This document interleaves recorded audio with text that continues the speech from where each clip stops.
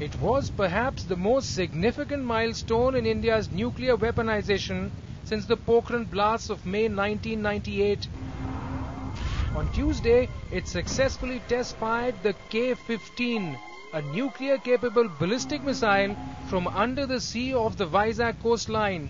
This will give India its deadliest nuclear strike weapon and its most assured capability to retaliate against a nuclear attack by an enemy. But on a day it could have thumped its chest, India kept absolutely silent. The reason?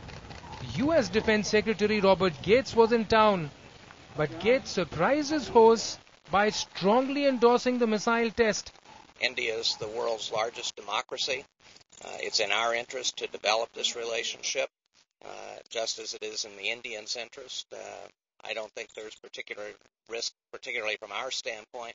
The message is that the US is not just comfortable, but supportive of India's rise as a bigger power, and that it sees a considerable military element in its growing ties with India.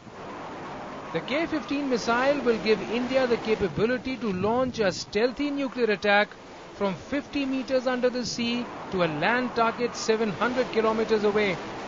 India's clearly gate-crashed into the club of 5 big powers. What's made it easier is that the world is not sweating about it. In New Delhi, Vishal Thapar.